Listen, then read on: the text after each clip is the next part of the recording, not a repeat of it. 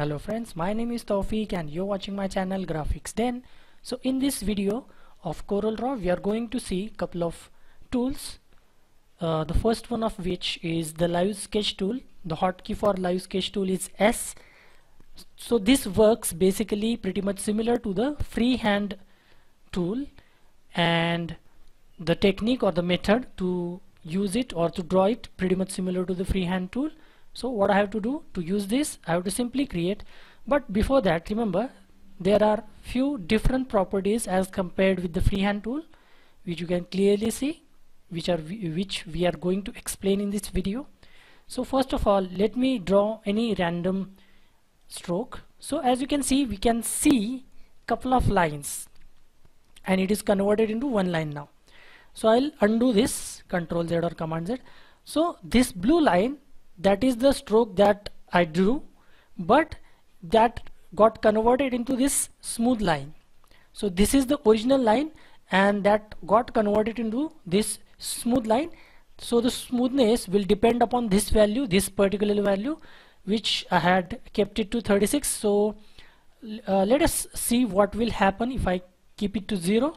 So it won't change, or the smoothing level will be minimum, or it will be nothing.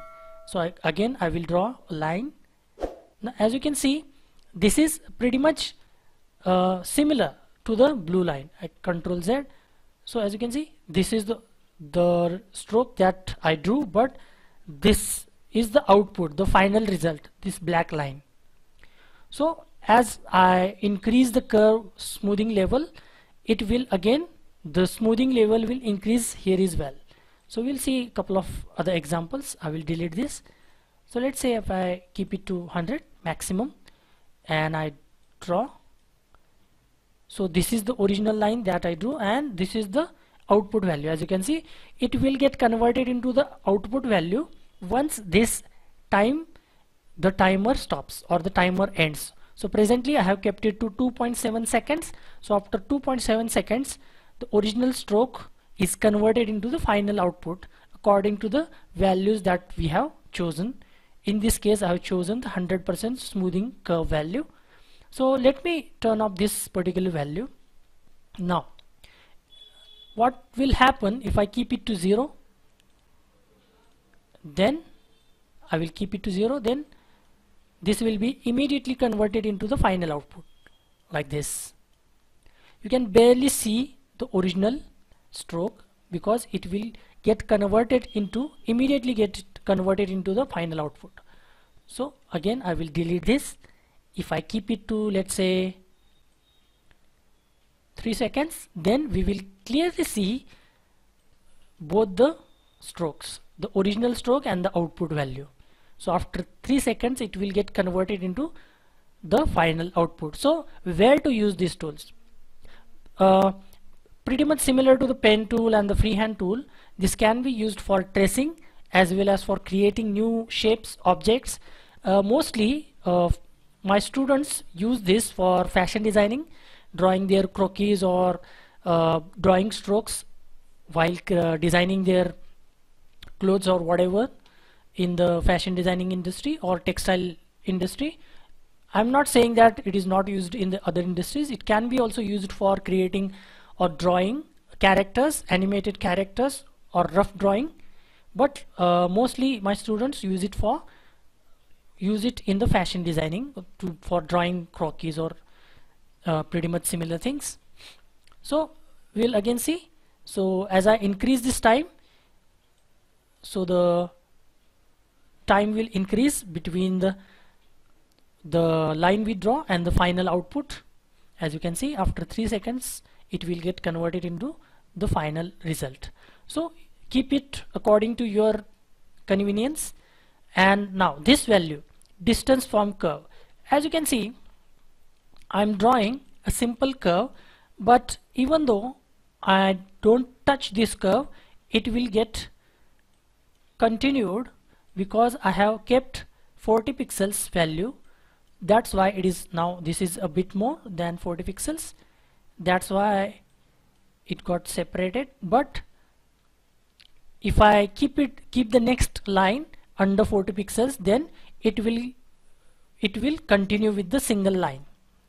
As you can see, I will show it to you again. So this is the line, and if I draw it closer to it, it will get like this. Let me show it to you again.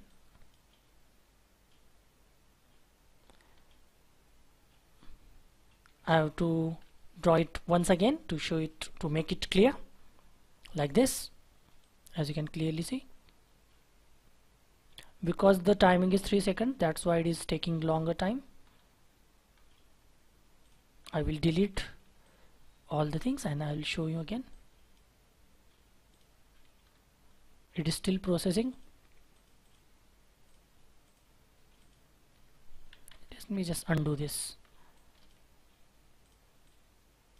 I will delete this. Look,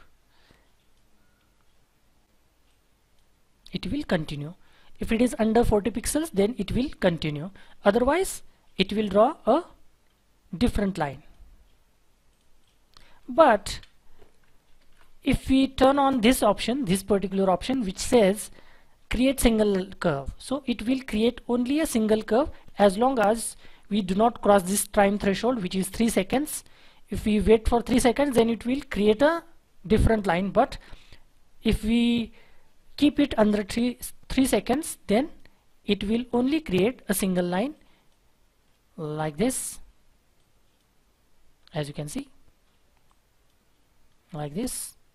Even though I am drawing much farther from the last end, if you want to call it like this, so it will only create a single line like this.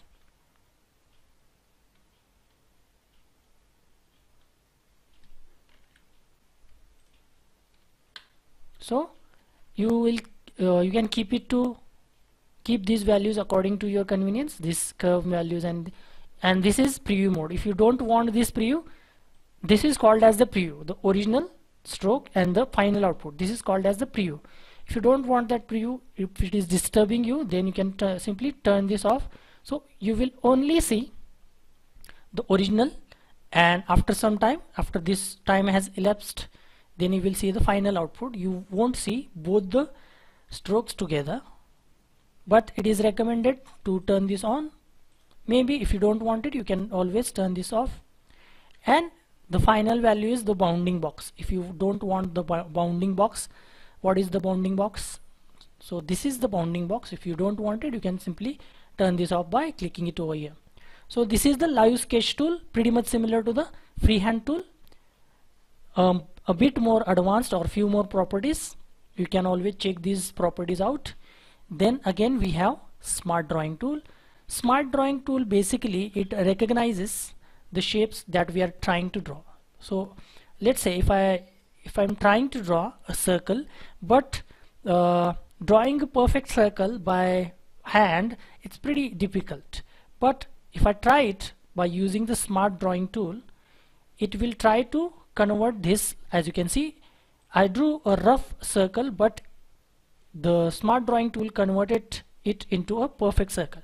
Let's see if I want to draw an oval shape, so this will convert it into an oval shape, and this is the recognition level. What is the recognition level that you want and the smoothing levels that you want. But to be honest, I don't use this tool that much, because you can perform the similar activities by using other tools. Like we have ready-made tools for circles, ellipse, rectangles and all other stuff. We have pen tool, by using which, or bezier tool. Using those tools we can draw any shapes that we want. So but you can still try it out. Let's say if I want to draw a star, or let's say if I want to draw a rectangle. So this is a pretty rough rectangle, but it will convert this into a rectangle. But remember, you have to be closer to a shape that it could recognize. So if I draw this shape, this is not a shape, so you cannot name this shape. This is a random shape, so it won't convert it into any shape, because this is a random shape, abstract shape. But it will smoothen it nevertheless.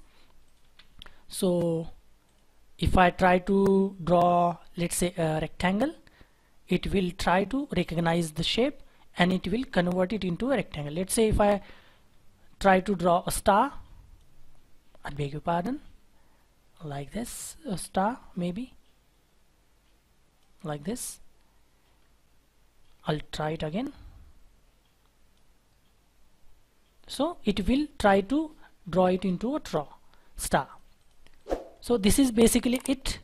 It recognizes, or rather it tries to recognize the shapes that you want to draw, and it converts the shapes into the final output according to its AI. It basically is the artificial intelligence of CorelDRAW. So you can always try it out, but personally I don't use this tool that much, but you can always give it a go. So I hope you like this video and this video is useful for you. So I'll see you in the next one. Until then, bye bye and cheers.